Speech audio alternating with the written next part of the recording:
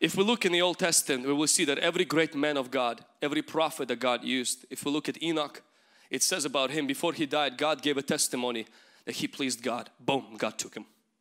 We see Joseph, a pagan Pharaoh, looked at Joseph and said, the Spirit of God is in you. Who can we find just like you? But we see Joseph living his life. When the temptation came in, Joseph, nobody was there to watch him. He could have easily slipped and simply say, it's a man's need to sleep with a woman. And Joseph says, no, no, no, no, no. If I am to protect the Holy Spirit who gives me supernatural things, I'm going to have to turn my back toward you, wife of Potiphar.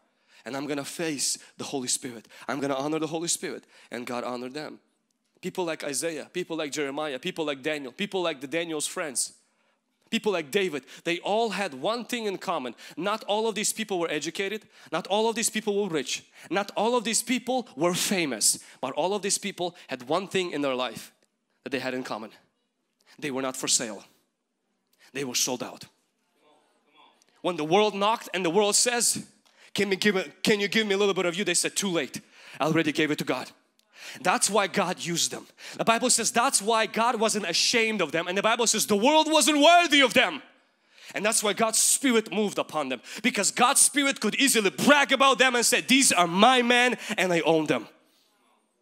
Let's be those people today. To activate the Holy Spirit, we have to choose to do the first thing. Live for the applause of one. Can somebody say amen? Are you going to live for the applause of God? Are you going to live to please God? If yes, say yes with me. We're going to live for God's call. We're going to live for God's cause, and we're going to live for God's purpose. But the second thing that I want us to point out today, how to activate God's anointing, God's presence in our lives, is do good to change the bad you see. The Bible says in Acts chapter 10 that Jesus, anointed by the Holy Spirit, went around doing good. Went around doing good. The Holy Spirit lays dormant in our lives. If after committing our life to God, first of all, realistically speaking, it is impossible to commit your life to God, and I mean truly, without after that helping other people. It is impossible. When I meet people and they say that I committed my life to God, you may come to church, that is one thing, but when you truly commit your life to God, the one thing that you want to do is you're gonna start helping other people.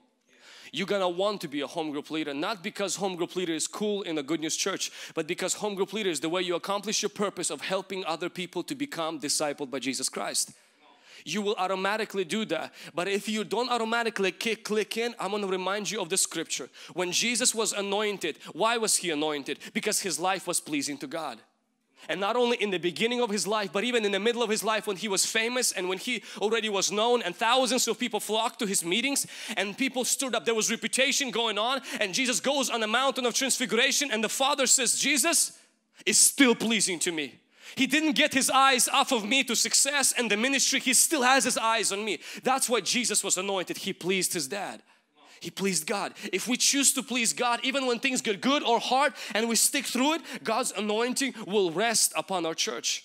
When right now we have more people coming, more leaders rising up, if we keep it in front of our face, the main thing, which is the presence and the power of the Holy Spirit, God's vindication will rest upon our life and God's anointing will not lift from our life.